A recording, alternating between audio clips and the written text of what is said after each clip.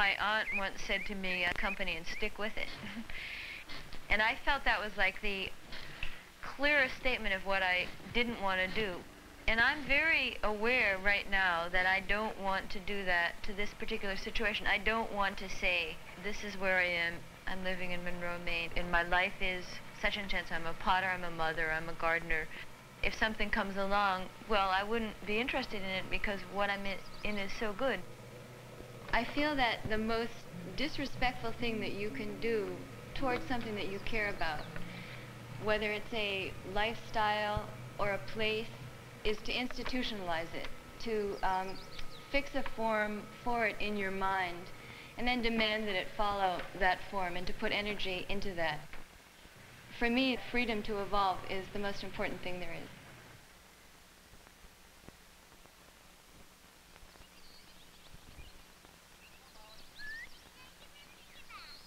I think a lot of me was very influenced by the talk about the moving to the country, the image of moving to the country. While we were in Cambridge, we spent a lot of time sitting around with friends fantasizing about buying a square mile of land and organizing a town which would run along enlightened lines. We were living in Cambridge, and I was getting a master's degree in writing for the Boston Globe, and Squidge was a social worker with a division of child guardianship in Boston. We'd both lived in the world of, trying to make it financially, and we'd both been pretty good at it. Before I moved up here, I had a lot of free time, and I used to spend a lot of it lying down, looking up at the ceiling and visualizing on the ceiling this farm that we were going to buy in Maine. And it was a very, very visual, physical, almost real thing, that farm up on the ceiling. And then we moved here, and that whole picture on the ceiling vanished completely. I once wrote about it as blowing on a dandelion in the fall, and it just silently, peacefully just blew away. And we were faced immediately with some, very pressing kind of realities. I was born in Connecticut to a, fairly well-to-do family, and I never pounded a nail in anger in my life, before I moved here. And I'd never, seen a chainsaw, much less used one before. Being here requires a hell of a lot of work. I mean, living here is not, it's not an easy way to live. It's not like work is a job, that you get your money from and then you go off and spend your money. I mean, it's your heat, it's your food. The work here is very much more personal. The rhythm of it is intensely personal, and the rewards of it are very personal too. Here it is in May, and this is about a sixth or an eighth of the amount of wood that we'll use this wintertime. But it's nice to have it stacked up in May and checking and drying, so it'll be ready for winter. It makes you feel good to be able to, to live with the seasons like that. It makes you feel good physically. It makes you feel good mentally, and I like it. I like that a lot. There was so much that we didn't know, and I think when you're insecure about something, you do a lot of comparing yourself to other people. So in the image of homesteading, we wanted to get everything in just early and do it just right. Thank you. That's real good, Meadow. When we first moved to Maine, I was very dogmatic about homesteading. I felt that I had to make all my own bread and go to many craft fairs, and I exhausted myself, and little by little I remembered that we had moved to Maine in order to be free to exercise choice, and that by being so rigid about the stereotypes of country living, I was limiting very much the scope of my life. Good. There. Okay, do you want to pour the next one, or do you want me to do that? I will. Okay. But you help me. We're ready for it. Okay.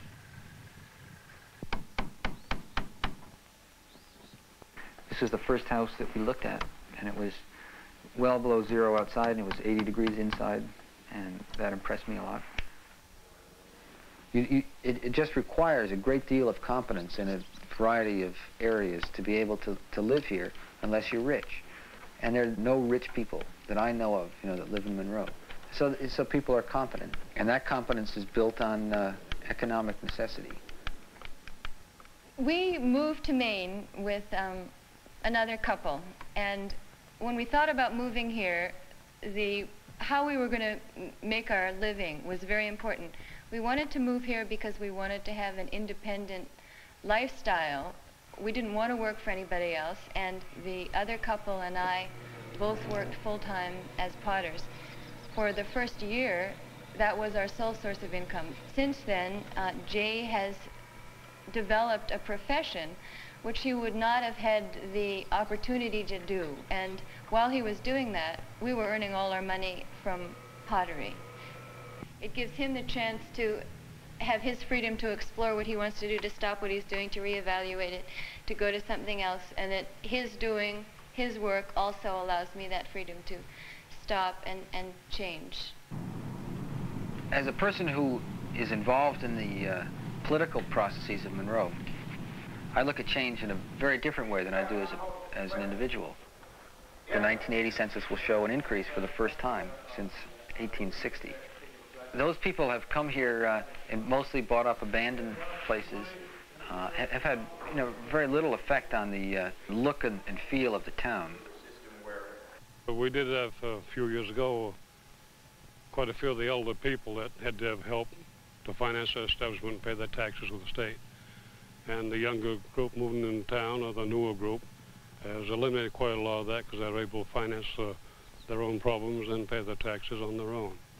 Well, they brought in a lot of new ideas that we didn't have before. Some of them a little wild, but I think we need something like that. After you sit around so long on the old hill, you get a little bit set in your ways. Yes, I've changed my attitude quite a lot because most of the people are moving in are very well-educated people. Many have degrees and some are specialists in certain lines. Previous to this influx, it was not a one-man town, but I had various duties I don't have to do now. Those in favor of the motion to accept addresses will signify, please. Those opposed?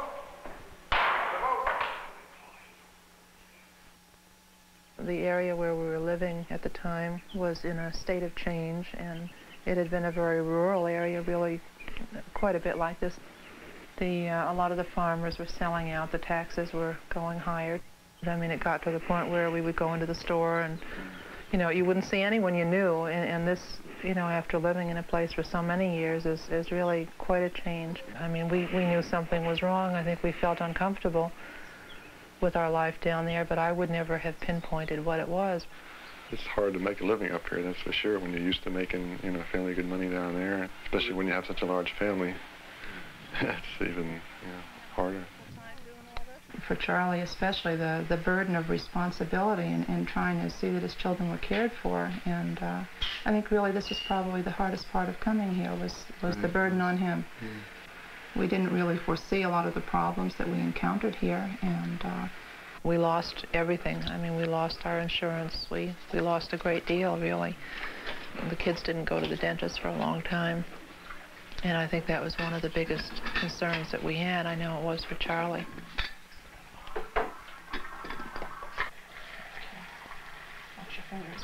Well, there aren't too many people that live in Monroe that are my age, but I've got quite a few people that I know now.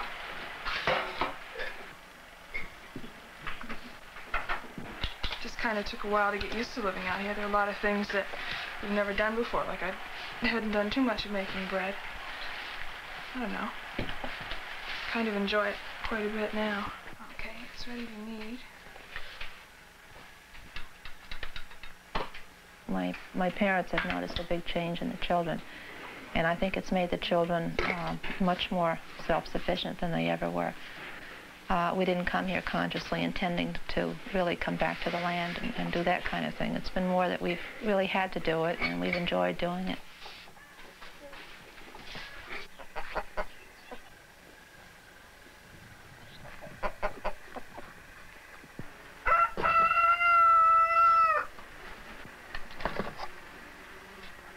Kenny and I, all the boys, we all do a lot of wood cutting for the winter and work in the garden a lot.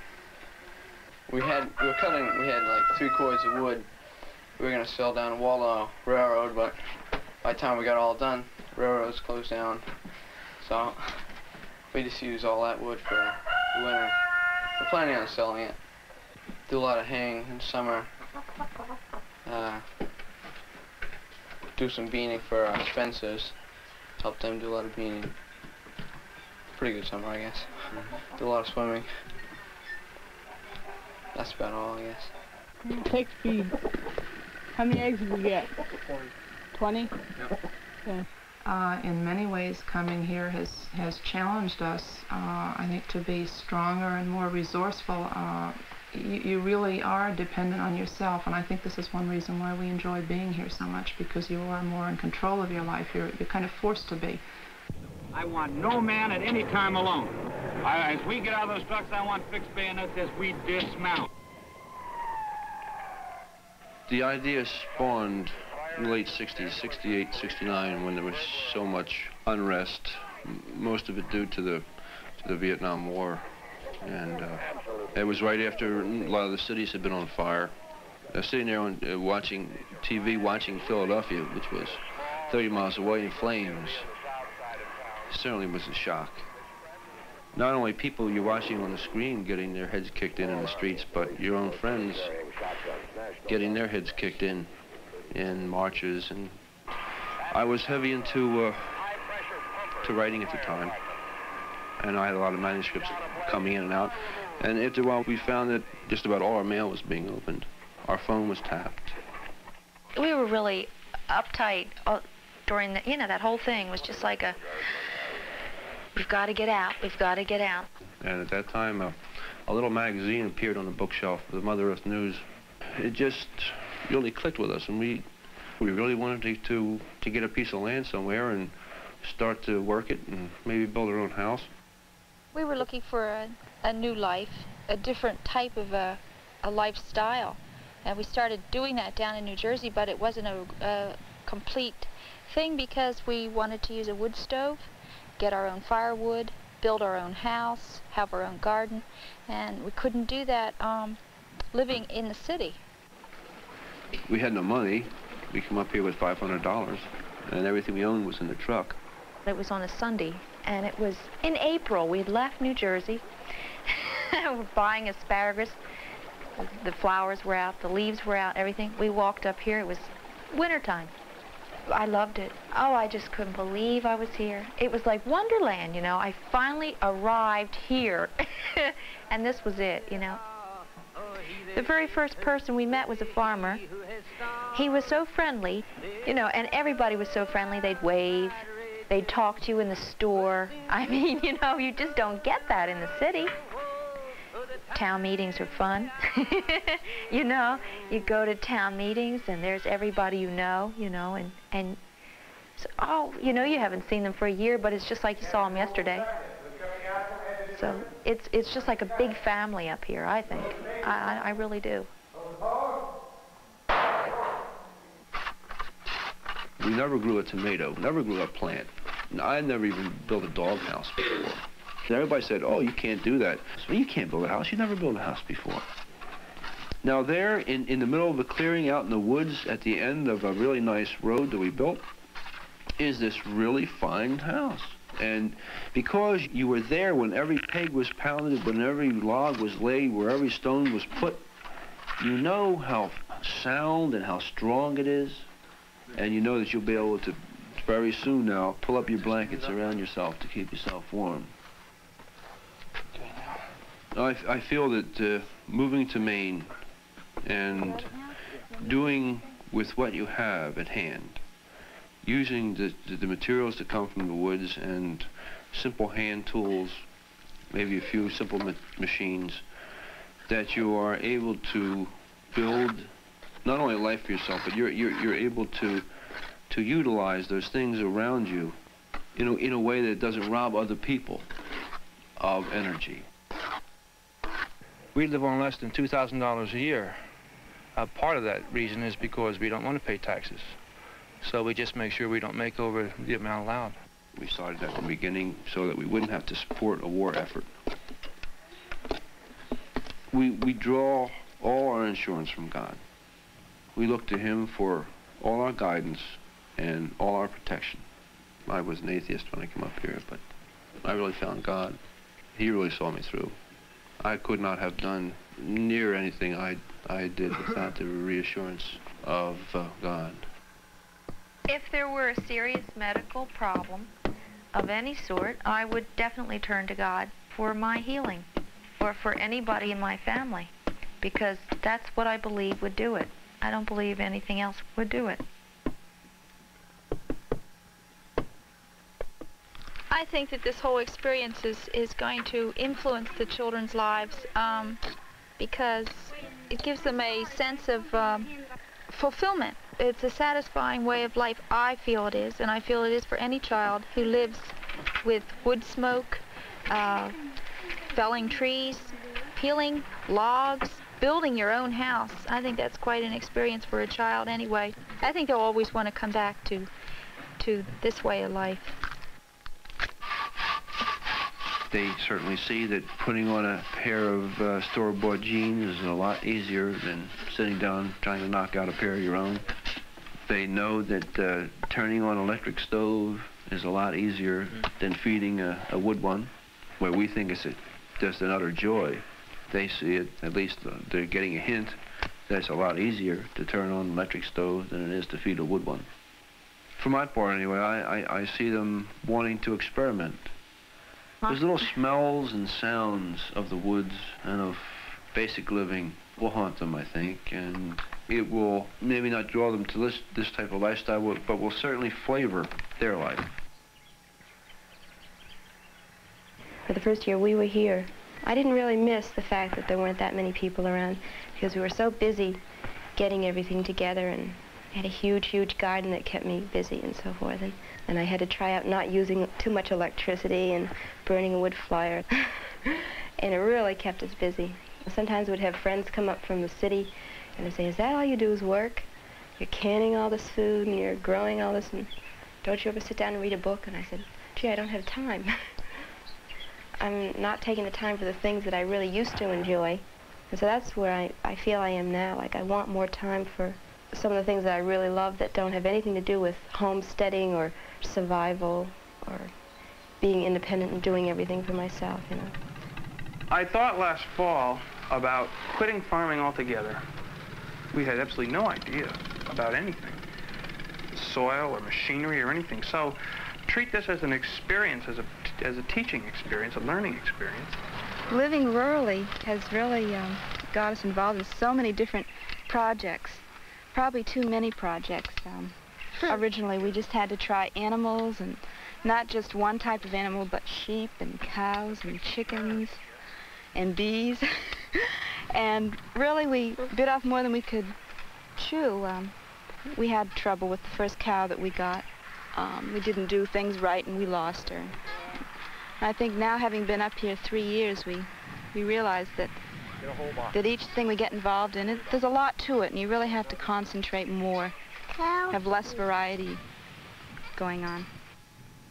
Almost everybody says that to be a success as a farm, it depends as much on the farmer's wife as it does on anything else. One of the drawbacks to it for me is that it divides you on a role basis. It almost polarizes you as a man and a woman. I was doing all the traditional woman's work, whereas I couldn't do the heavy carrying of, wood, and I couldn't work sawing the wood, and I couldn't do the mechanical work. So that I ended up doing women's work, which is fine, because I think women are going to have to always do a certain amount of women's work. But I had hoped that Bob and I would do more things together coming up to the country, because when you visit the country, we camped together and we canoed together. If I didn't have an outside income, I'd never be farming, not the way I'm farming now. I used to have a regular 40-hour-a-week, 50-week-a-year job, and as I considered it, I realized that 2 weeks off is only 4% of your time, and that means 96% of my time was spoken for by my employer, and I thought that was too much.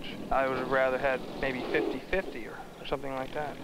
So I got more interested in independent type of work, and I managed to buy some real estate, borrowed the money, and fixed up the buildings, and gradually, over a period of about 5 years, got so that I was more or less independently employed. I had heard of people who were independently wealthy. Everyone's heard of that, and I sort of thought I'd be satisfied with just being independently poor. If we give up farming, I think I'll miss it. I really liked farming. I fell right into it backwards. I mean, I had absolutely no idea at all that I'd ever be a farmer. If anyone had ever asked me, that would have been the last thing on my list. But I really like planting that. You go up there and you get that field all ready, and you plant it, and then you go up every day and you watch, and the whole field comes up. It's just incredible. And the whole field just has a very faintly green look, and you look, and it's just through the ground, and the whole thing develops, and you cultivate it, keep the weeds down, and I really got into doing that. Here it comes. Here's a boy. That's right. We weren't plowing, we were spreading.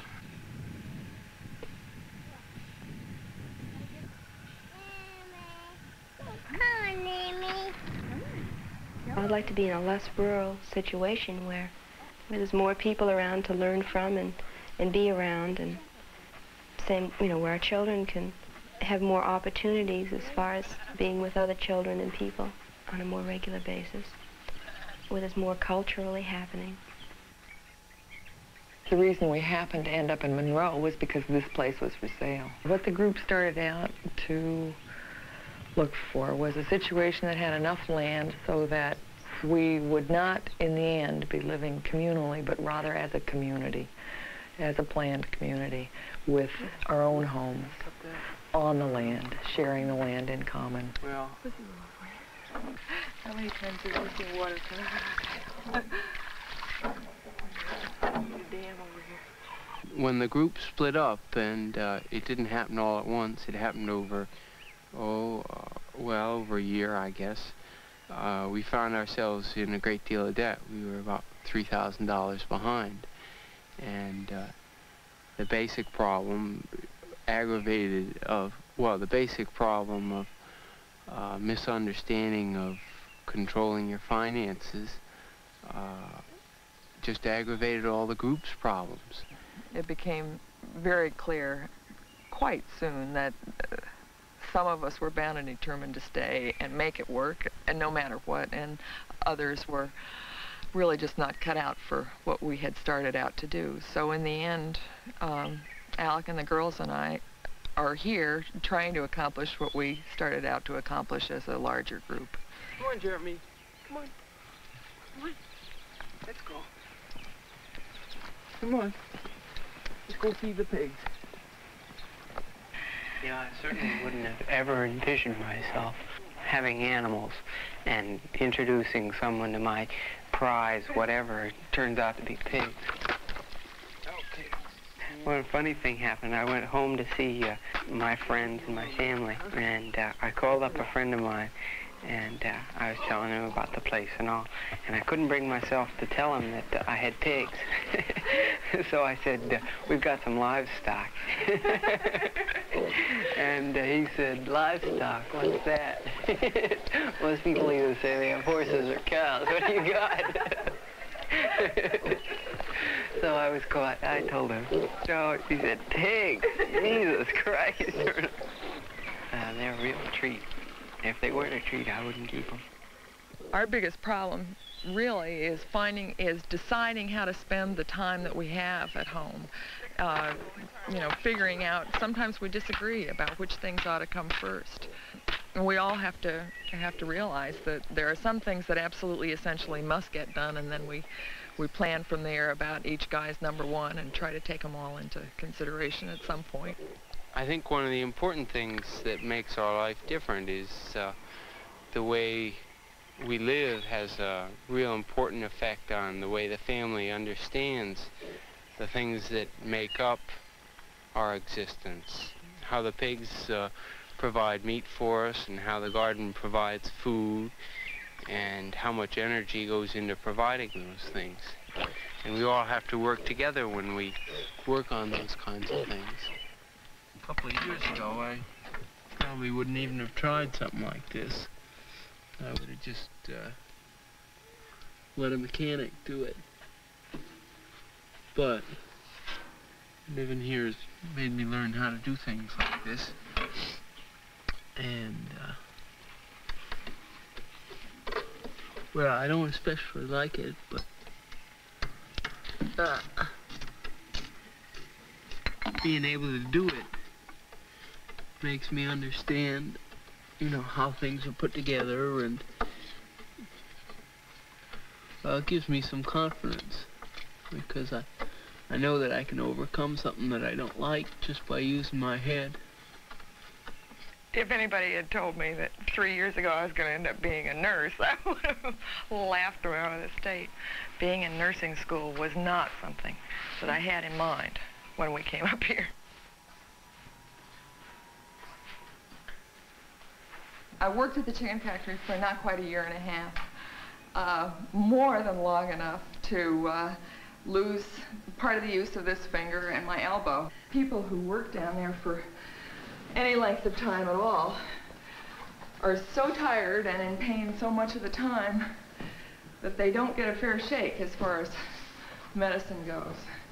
I think it really is very important that the state and the factory owners do something about making good medical care available to the factory workers at the factory, because after you stood on your feet for 10 hours in one place, or even 8, you don't feel much like going and sitting in a doctor's office for another 2 or 3.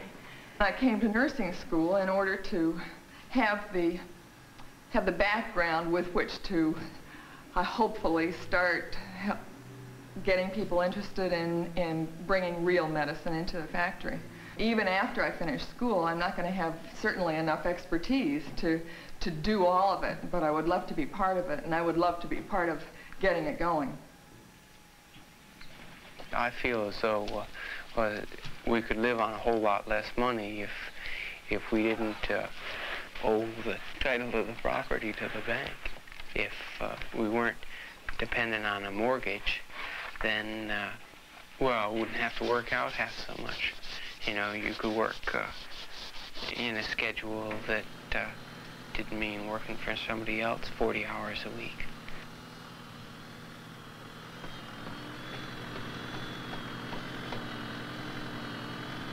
You know, if any of us who've lived in the country and lived the way we have, trying to maintain ourselves pretty well, ever were in a position to have to move back to the city, the things that we've gained are terribly important and really basic kinds of things. Our knowledge of ourselves, I think, has grown tremendously. Our knowledge of how things work, of what your own limits are, of what other people's limits may be, you know, the sort of surprising things that you can and can't do, and you take that with you to the city, your inner resources that you can fall back on, that what gets you through cabin fever season isn't, you know, some of it's hard work, but some of it's being able to be alone and be cold and have things inside of you that make you be able to stand it. So that what you gain from being out here and living this way is, well, can't really, it's hard to say. It's very important, though.